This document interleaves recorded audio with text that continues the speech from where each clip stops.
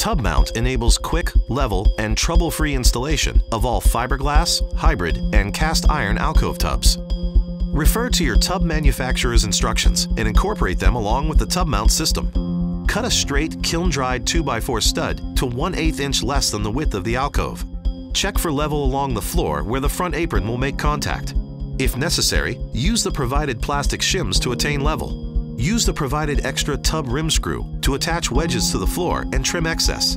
Determine the recommended ledger height from the tub instructions and add 1/4 inch at each corner wall stud. While holding the ledger in place, mark the width of the center stud on the ledger.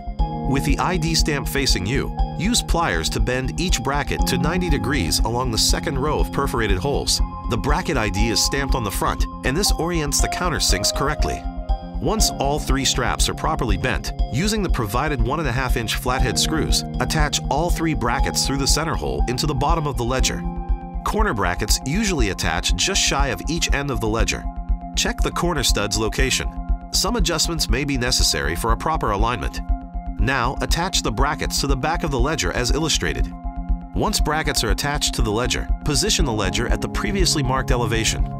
Using 1.5 inch flathead screw, attach the ledger through the top hole.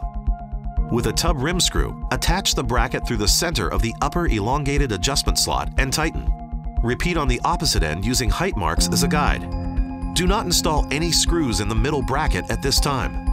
Now that your ledger is installed and approximately level, apply a thick bead of adhesive caulk or silicone along the top of the ledger.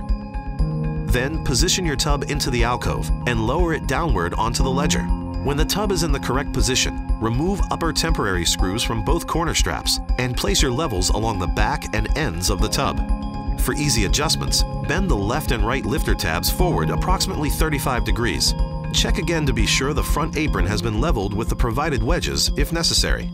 With levels in place, you can now raise or lower the tub on each end and fine-tune the adjustments in both directions for a perfect level installation. To lower the tub, simply tap down on the top of either lifter tab. Loosen or tighten tub adjuster screws as necessary. If you need to raise the tub, drive a flathead screwdriver vertically oriented into the wall stud through the lifter tab and use it to lift the tub. Once the tub is level, retighten the rim screw and push lifter tabs back flush to the stud. Install 3 bracket screws in each of the tub mount brackets. It is important to remove the protruding tub rim adjuster screws from the left and right brackets before continuing.